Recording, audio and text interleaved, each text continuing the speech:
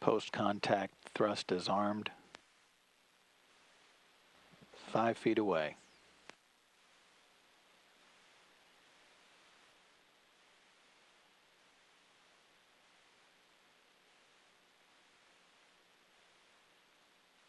Houston and station capture confirmed.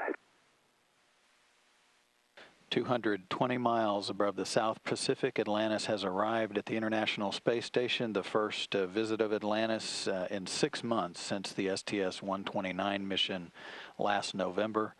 The docking took place at 9:28 a.m. Central Time, 1 day, 20 hours, 8 minutes into Atlantis's voyage to the International Space Station.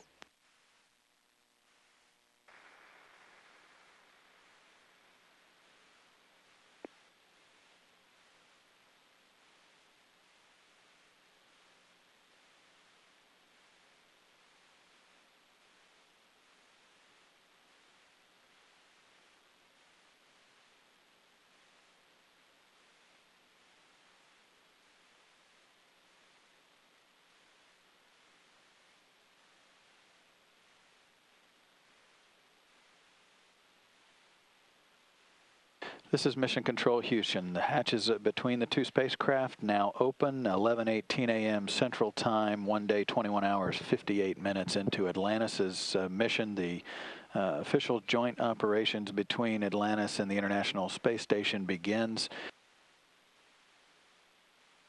Commander Ken Ham, second visit to the International Space Station. He's the commander of STS-132.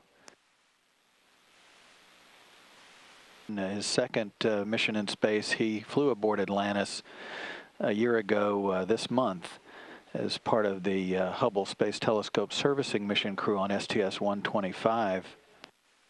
Garrett Reisman